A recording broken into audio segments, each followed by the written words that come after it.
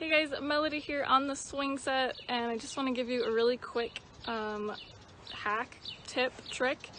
So these swings we got are super old. The Swingset, it's kind of hard to see, but the plastic coating over the chains is broken and coming through, so you can see a lot of that, and these are pretty sharp on here.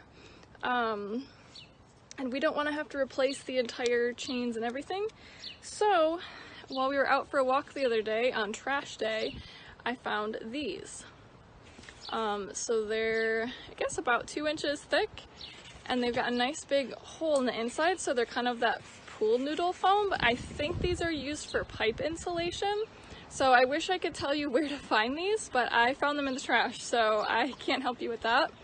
But if you can find something like this, what I'm gonna do is cut these down. They're a little bit long, so I'm gonna cut them down to half so that they fit on each of these, and we'll just slide them over the top so the girls will have something soft to grip instead of these kind of pokey plastic, rotted plastic chain covers.